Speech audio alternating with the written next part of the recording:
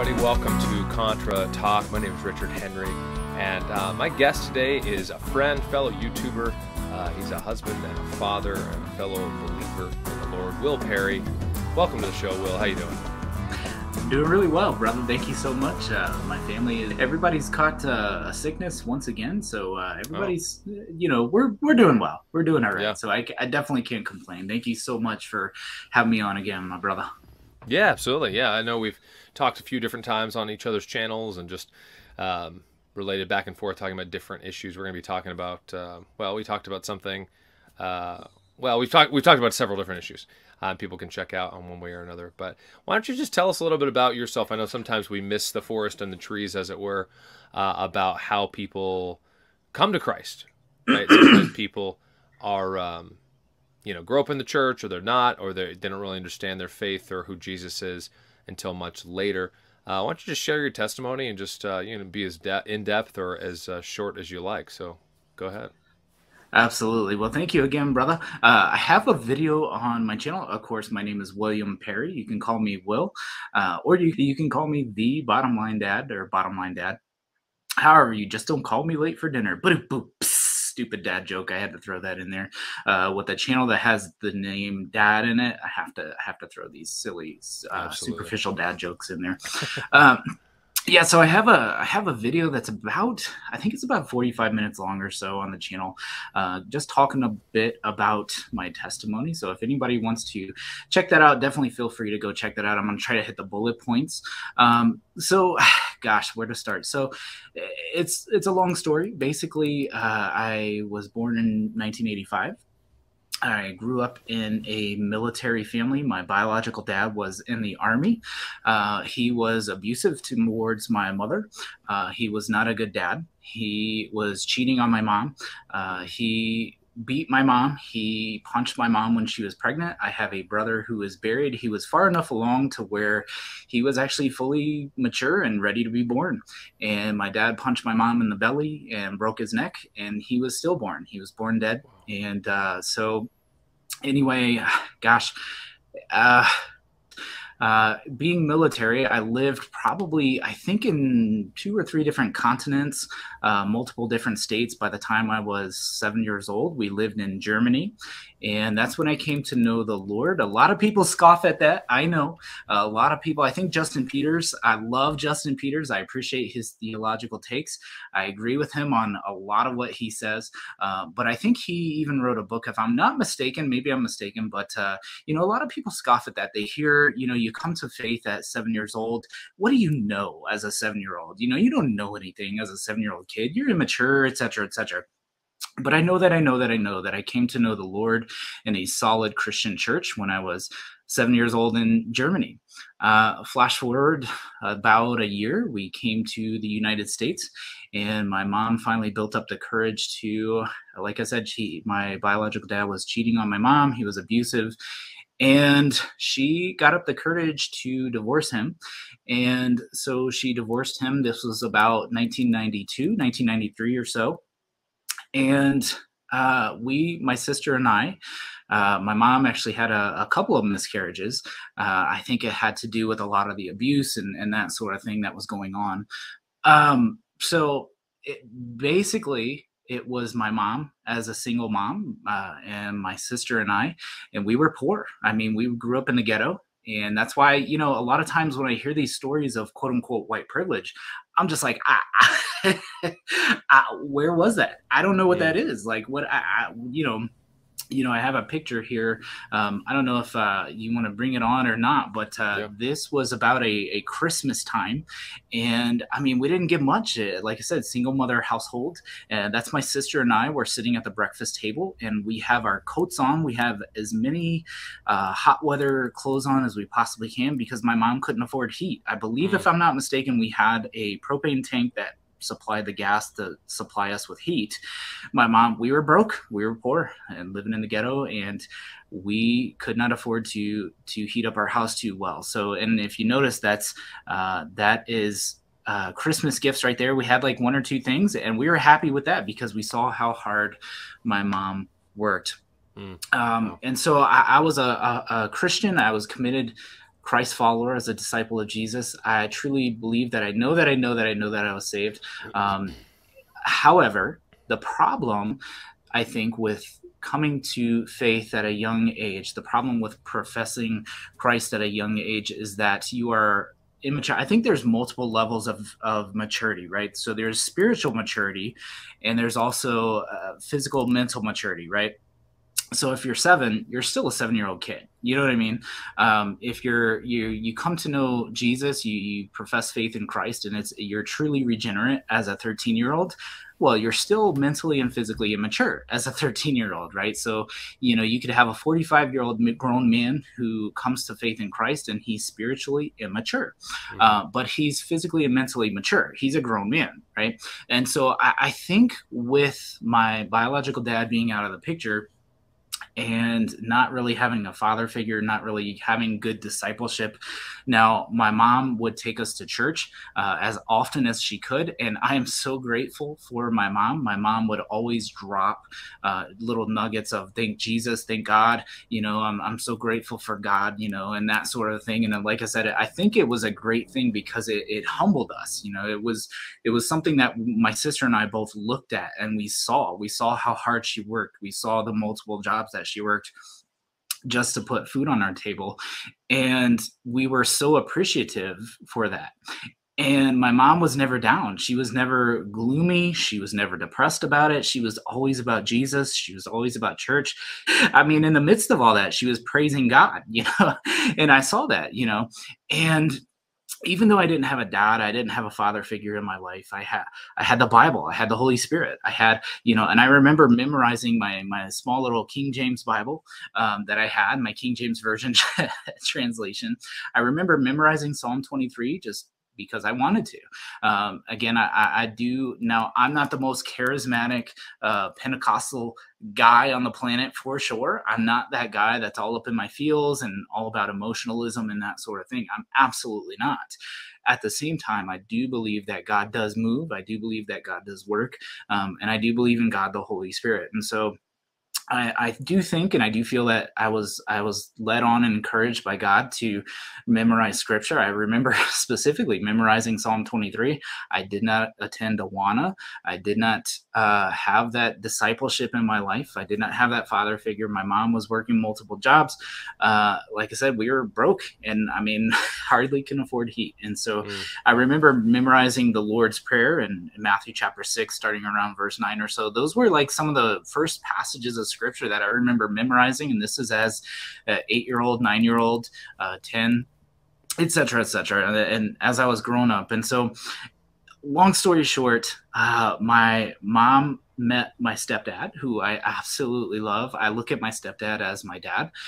He's a great guy, but also full-time active duty Army. And so, gosh, I was probably 15 or so. This is around the year 2000 or so is when they got married. Now, flash forward to 2001. Everybody remembers what happened in the year 2001. It was Tuesday, September 11th, 2001, and that was 9/11, right? The Twin Towers were knocked down, planes flew into them, the Pentagon, et cetera, et cetera. I was a sophomore in high school at the time. And my mom had been married to my stepdad now my stepdad's a believer. He loves Jesus. They go to church, et cetera, et cetera.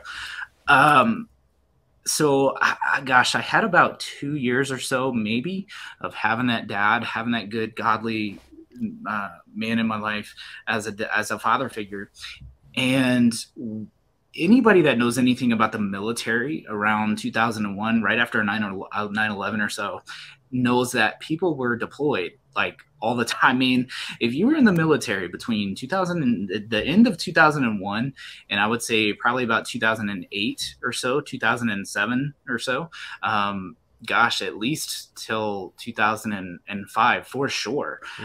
Those 4 or 5 years, if you were in the military, you were deployed, and you were deployed nonstop all the time. And so, true story, sidetrack here, true story. The day that my mom married my stepdad, the very next day, and I think they got married, I want to say in 1999 ish, 1999, 2000. He actually went to Korea. And so, it's funny, the things you don't think about when you're younger. Now as an adult, I'm thinking, well, I'm sure they dated for a little while. Maybe they thought, okay, well, I'm going to have to be deployed to Korea. Are we going to get married and get the benefits and, stay connected or not? I don't know. But I would imagine that conversation probably took place. And so as soon as they got married, my stepfather deployed to Korea. He was there for a year. He came back and like I said, we moved to roundabout your neck of the woods, Fort Campbell.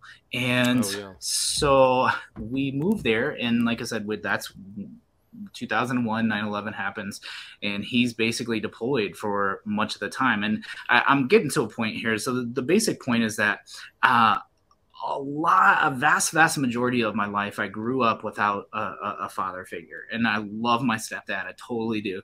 My biological dad, I love him too. That's a whole separate issue, whole separate story that I can wax long about that I won't get into right now. But basically, the discipleship wasn't quite there. Right. So as a dad, I disciple my kids. I'm that's what I do. I do it every day. We pray. I tuck them in at night. We do our little Bible time. We do a journal time. I let them write in their little journals and whatnot. And it's a great thing. But that's one of the things that I miss. So, as growing up as a Christian, I was a committed believer. I trusted in Jesus. I would pray every day on my own. I would pray. I would read my Bible and that sort of a thing. But I was very, very, very spiritually immature, and I was immature just in general. I mean, you're talking, I came to faith. I truly believe that I know that I was saved. At 7 years old, I came to faith, and, over the years, teenage years and moving on, not having a father figure, not having real good, solid discipleship. I was immature physically and mentally, and I was immature spiritually as well, I think. And so eventually I graduated high school. I myself joined the military. I joined the Army as an X-ray tech, and I went to Fort Sam Houston, Texas, and San Antonio. And then I went to Fort Benning, Georgia for what they call my phase 2 assignment, where I went to a hospital for the Army. I trained and did all that sort of thing. And I was an Army reservist for most of my career after that. And so eventually I met my wife, and I started going to a church where I really started getting, I would say, discipled in. It was a church that was really big on discipleship. It was a church really big on the Bible, church really big on, learning the Word of God and staying connected with people and having like mentorship type of things, men's Bible studies and that sort of thing, elderly people that would look down on me. That's a bad way of phrasing it, not look down on me, but would take me kind of under their wings and say, hey, William, how you doing, brother? What problem? What can I pray for you about? What can I help you with? Et cetera, et cetera. And so, I was working at a level 1 trauma center. This is in Richmond, Virginia, and going to church. And I met my wife. Eventually, we got married. We had children, and I got involved in prison ministry. And now, when I met my wife, she was a surgical tech. So me being an X-ray tech, I would operate the C-arm is what they call the equipment. It's a big looking C thing, and it's basically fits in between the operating room bed and the patient. So as an orthopedic surgeon is like nailing a femur or is nailing a nail in somebody's broken femur, I'm taking X-rays so they can follow it along and see where the screws are and whatnot. And my wife is the person who is handing the surgeon the scalpel and the nail and all that sort of a thing. And so my wife has since, man, I love my wife. I'm so blessed by God's grace. I am a sinner saved by grace, and it's nothing but God.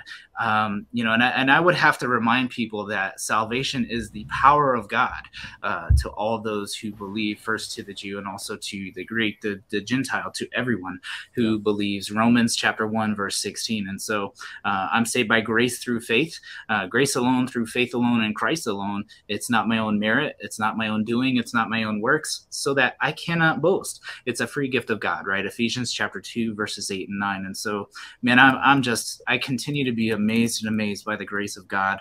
I like the acronym God's riches at Christ's expense. I fully believe in that. It's all God's work. And I've matured. I've gotten older mentally and physically. I've matured, but spiritually I have matured so much since those young days. And I wouldn't take back any of my experiences and that sort of a thing. And like I said, my wife has moved up from she went from being a surgical tech to being a nurse in the OR, in the operating room. And then she went to be a charge nurse, and then she went to be a nurse manager. Now, mind you, I was working 4 jobs or so. I was working as an Army reservist, so I was in the Army still. I would do the 1 week in a month, 2 weeks a year, which I put that in scare quotes because that's not true.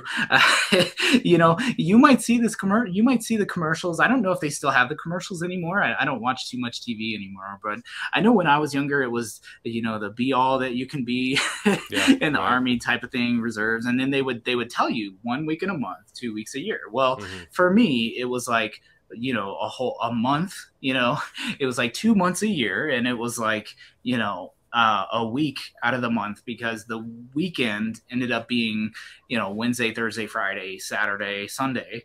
And that's how it was for me in the Army. I don't know anybody else's experience with it, but that's how it was for me. And then I went to, at the time it was called PLDC. I think it later became WLDC. It was like Sergeant School, basically. I think they've changed the name of it. They always change the acronyms, the Army, but I was in the Army working for them, and then I was working 2 part-time jobs at 2 different hospitals, and then I was working a full-time job at a level 1 trauma center hospital in Richmond, Virginia. So at one time I was working 4 different jobs. Eventually my wife was like, hey, I need you. We started having babies. My wife was like, hey, I need you home more than we need the money right now. Praise God. Yeah. We're good financially. I need you. So I had to quit the part-time jobs. When my time came, I was in the Army for 8 years. When my time finally was up, and it was so funny because I thought I was done after 6 years, but the Army, I signed a contract for 8 years. So after 6 years, I was like, hey, why is the retention people, why are they not talking to me? Like, I thought I was done. They're like, nah, you still have 2 more years in the Army. Oh, wow. So I was like, all right, okay. So I was in the Army. Yeah. Oh man. Yeah. I was ready to get out. I was married now. I had kids. I had other jobs, and I was like, I'm done with the Army. I've got what I got out of it. I love it. It was great. I'm done. Anyway, long story short, like I said, I'm trying to hit the bullet points. I'm skipping over a whole ton of stuff here for the sake of time. But, eventually it came to the point where I just had the one full-time job. My mom, goodness gracious, my wife, she worked, that's terrible if she, but yeah, so didn't mean that, babe, I love it. But anyway, so my wife, she started becoming a charge nurse, and she started moving up the career ladder, and good for her. I was like, hey, that's wonderful. That's great.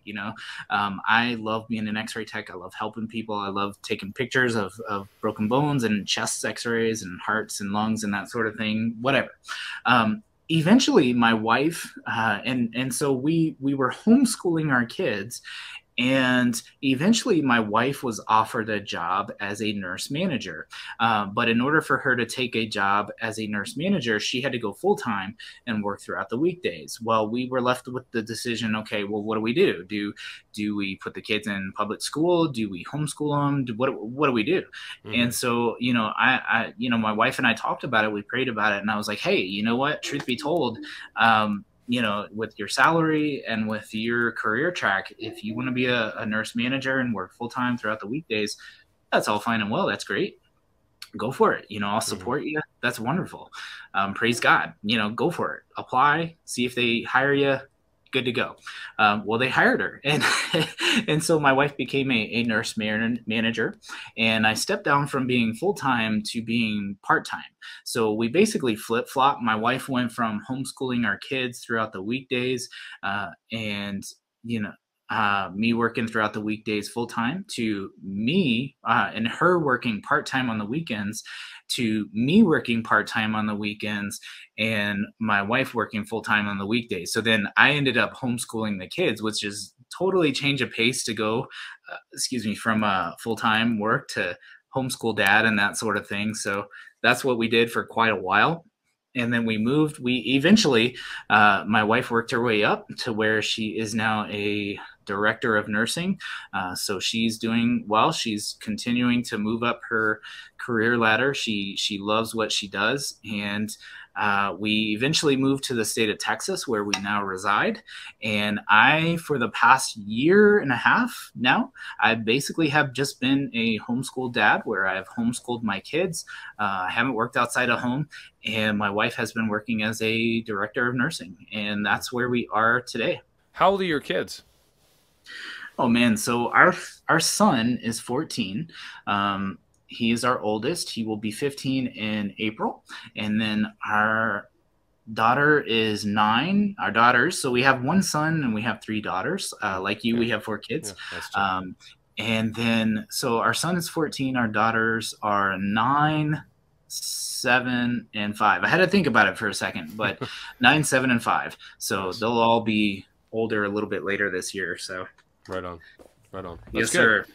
And so you've got a channel. So The Bottom Line Dad, they're on YouTube. I know you're on Gab, you're on Twitter, you're on all the socials.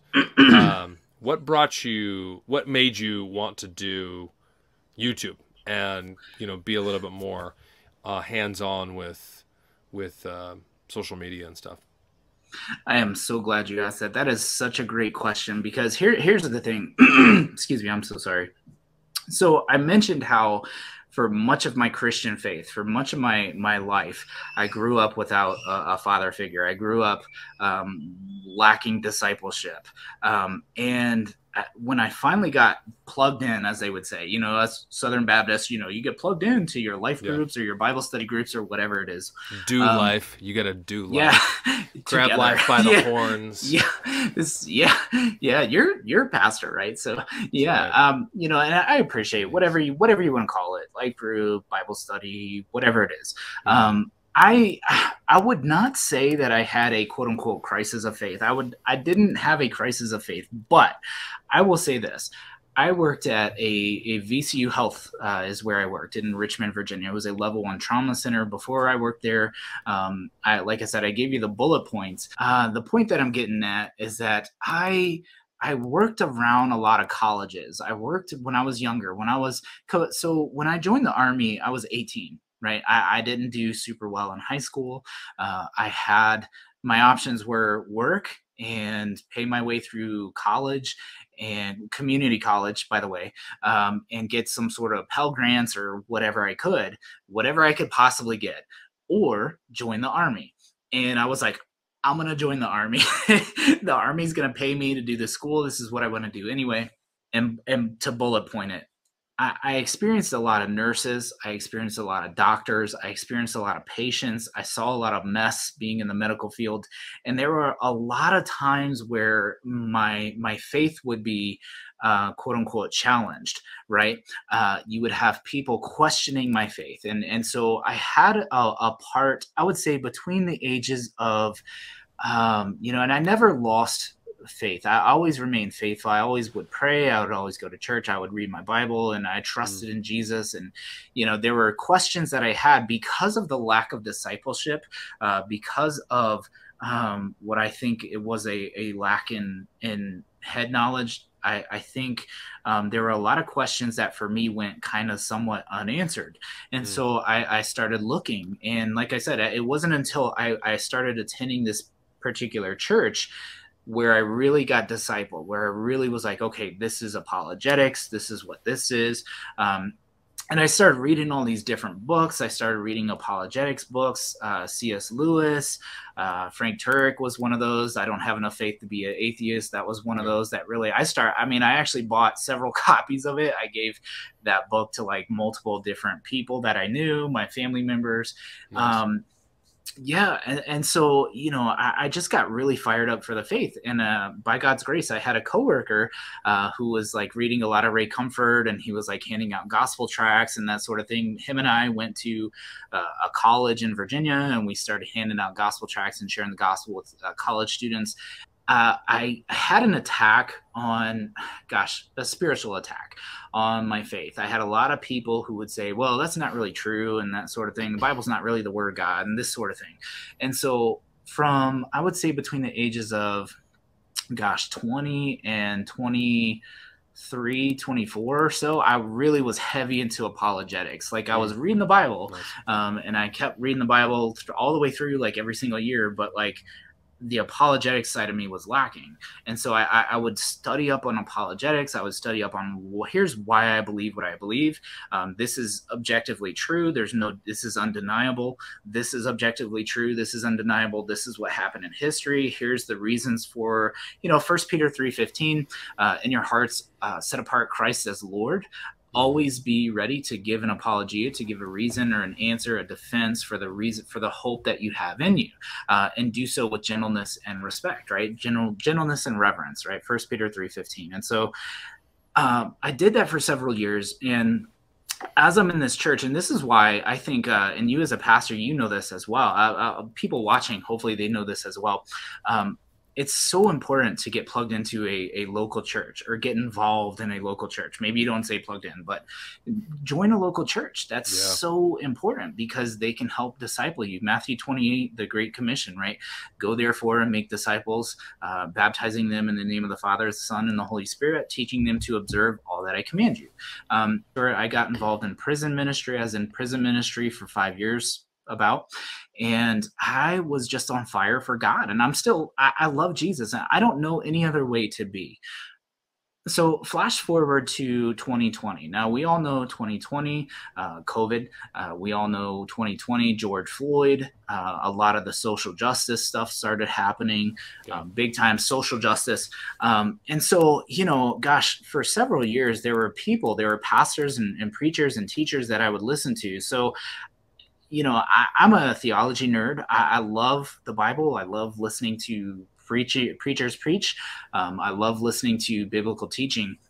And so what I would do is I would listen to my pastor. He was like the guy that if I had a hierarchy, I'd be like, well, obviously Jesus, God, and the Bible. But my pastor was like my local church pastor. He was like on the level. He was like, man, love that guy. Solid. I listen to him. But at the same time, I would also go to YouTube and I would listen to David Platt. I would listen to Matt Chandler. I would listen to all these other guys because I'm like, man, these guys are solid. I love these guys. These guys are preaching the word and they're on fire for Christ. In my church, we would have different video series from Matt Chandler. We would have, what is it? The Secret Church from David Platt. We would have those teachings and that sort of a thing.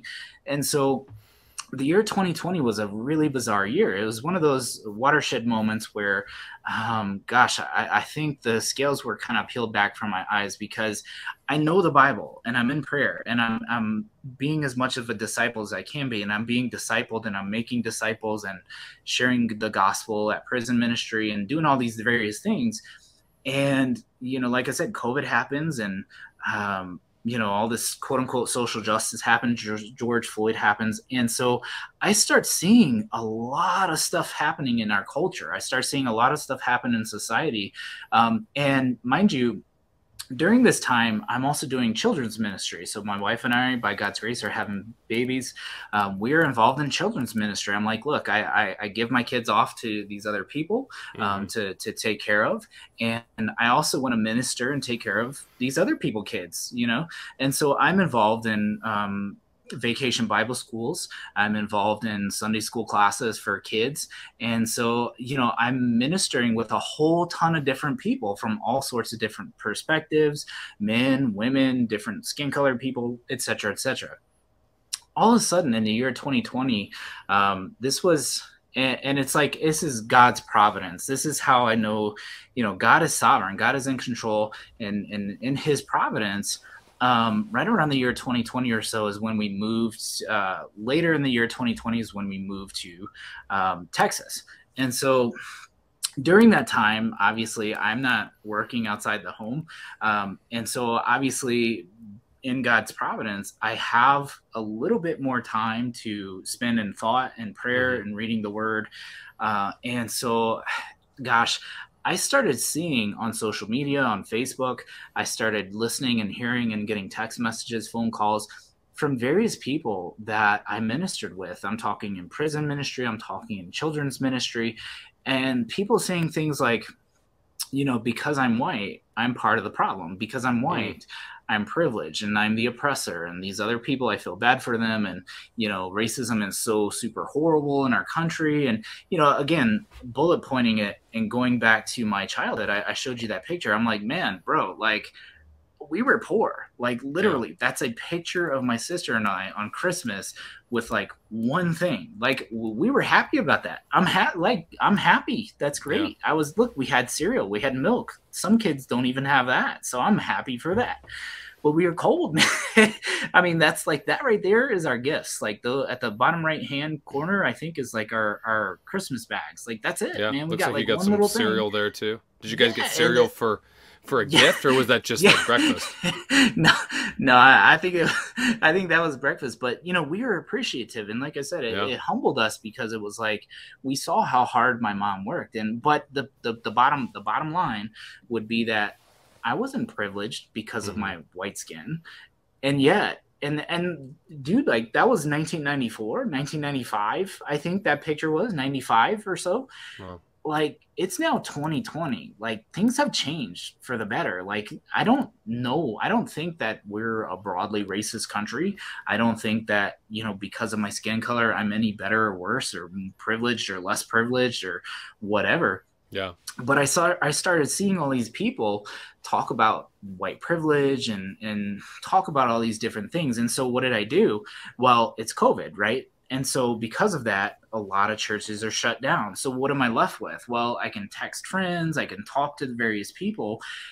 But at the same time, churches are shut down. It's not like I can just go to church and say, hey, brother, what do you think about this? Like, what's going on with this? Like, everybody's like, hey, let's social distance and let's keep our distance and that sort of a thing.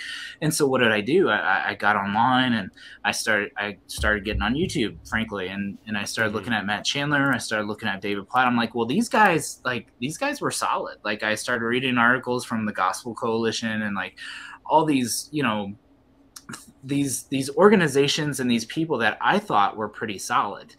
And they started saying things like, as a white guy, I'm part of the problem because I'm white, I'm sinful. And I'm like, whoa, what, what is this? Yeah, what changed? What are you talking about? Right. Like what changed? Like, what on earth are you talking about? And so that's when I started again. I think I first came across A.D. Robles. I think I came across his YouTube channel, and he was speaking Bible, and he was speaking the truth in love, Ephesians 4:15, and he was like, look, I don't know. Now, if you watch some of his earlier stuff, he was a lot more like, I think now he might be a little bit, because I think now it's you should be, I think, a little bit more tougher now. But back in those days, excuse me, we wanted to give the benefit of the doubt because, we were used to the David Platts. We were used to the Matt Chandlers being solid, the Gospel Coalition and that sort of thing. But now all of a sudden it was like, what happened to these guys? What changed? And so, I came across A.D. Robles, and he was saying a lot of the same things that I was thinking. I was like, man, am I crazy? I remember writing a Facebook post, and this was back when you could write Facebook notes, actually. You can't do a Facebook note anymore, but I think for a post, it had to be a certain amount of characters, and then you couldn't post it, or you can do a Facebook note. So I wrote this long-winded Facebook note saying, hey, here's what the Bible says. Here's what all these people are saying. I'm hearing and I'm seeing a lot of people that I did ministry with, prison ministry. I did children's ministry. I know these people to be missionaries that would go overseas and minister to all sorts of different skin color people. they don't care about skin color. They care about the gospel. They care about truth. Yeah. They care about Jesus. They care about the Bible. And yet, all of a sudden, a lot of these people are saying, oh, woe is me. I'm a white person. I'm guilty because I'm white. I'm privileged because I'm white. I'm sinful because of my skin color, because I'm white. And it's just such a saturated with racism society, et cetera, et cetera. And I'm like, hey, you know, and so I really think that in God's providence, I believe that, you know, I had like the perfect atmosphere, so to speak, for me to get on YouTube and say, okay, here's my thoughts. Here's what I think about these things. Here's what the Bible says. Because secretly, I got, I mentioned I posted a Facebook note, and I was basically saying, here's what the Bible says. Here's what these people are saying. They're off. Why are they being unbiblical? And I got a whole bunch of people that were like secretly sending me messages on Facebook saying, hey, I 100%, I agree with you. I don't know what's going on, but something's definitely going on. Wow. You're right, because you're saying what the Bible's saying. But then, excuse me, that was secretly. Like, I would get I got some pushback from some people that were like, well, who are you to say something about David Plow? Who do you think you are? That's unbiblical. How dare you say unbiblical, you know, and that sort of a thing. And so, you know, I knew then and there that, you know, hey, this is a golden opportunity for me to speak the truth in love and do the best I can to make much of Christ and not skin color, to make much of what God says in his word, the Bible. And so what I did is I was like, you know what, you know, I'm so thankful for the guys like A.D. Robles. I'm so thankful for guys like John Harris at Conversations That Matter. I'm so thankful for guys like Richard Henry at Richard Contramundum and that sort of thing, you know. And so because if it weren't for those guys, I might be like, hey, maybe it's just me. Maybe it's just me. Maybe I'm crazy. No, you that's know? true. And so I started the YouTube channel, and my goal was to speak the truth in love. The first year of this YouTube channel, I read through the entire Bible. I figured, hey, you know what I'll do? I want to make this about the Bible. I want to be biblical. That's my main goal. And so what better way to do that than to read through the Bible? That's been my general practice anyway. So I might as well just read it now. There are so many apps that read it a lot better than I do. So I'm not recommending anybody listen to me read it, but that's all I did for the first year. I basically every week I would have one day where there would be a quote unquote review day, and I would review what we read throughout the week. And every other day I read through that day's Bible reading. And that's what I did the first year of this YouTube channel. And I made various YouTube videos here and there while homeschooling my kids and that sort of a thing. And so, by God's grace, I have a channel, and definitely check me out. I do the best I can to speak the truth in love because it matters, and these issues matter, and people need to understand that they're not alone, that there are committed Christ followers that really do want to speak the truth in love as best they can. None of us do this perfectly. That's why we need grace.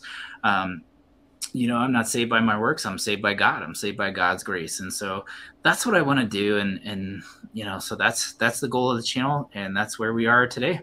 Yeah, that's my long-winded, my bullet points. No, I appreciate you sharing for sure. I mean, again, we all have different stories and we all have different, you know, sometimes we go back and forth with like, well, you know, experience is all that matters. And some people say, well, experience doesn't matter at all, you know, and it's like, well, yes and no to both of those things, because ultimately our experience is like you are who you are because of the crazy wickedness of your dad, right? And just like the heinousness of losing a sibling, your mom, and losing a child, and just all that stuff, and then being in the military and growing up where you grew up, and me growing up where I grew up and having my parents and having one sibling, and you know, and all these other things, and everybody else listening and watching, you know, you have a story, I have a story, the listener has a story.